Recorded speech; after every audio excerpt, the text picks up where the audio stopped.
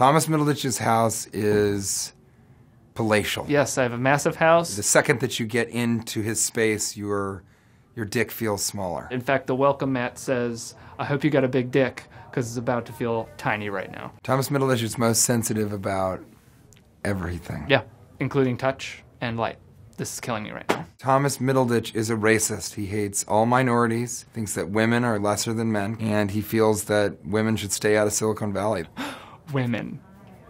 Can't stand them. Yeah, that one's a sore subject. Thomas Middleditch is a pretty cool guy. I mean, he's married now, but when we used to be single guys out on the town, he had to beat these girls off with a stick. Yes, I had to beat women off with a stick, but I also just ran around town beating women with a stick.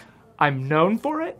It's how I got into comedy. It's how I got cast on the Silicon Valley TV show. Mike Judge says, now there's a dude I can get along with. Bring him on the show, because he's also a notorious woman beater. Horrible guy.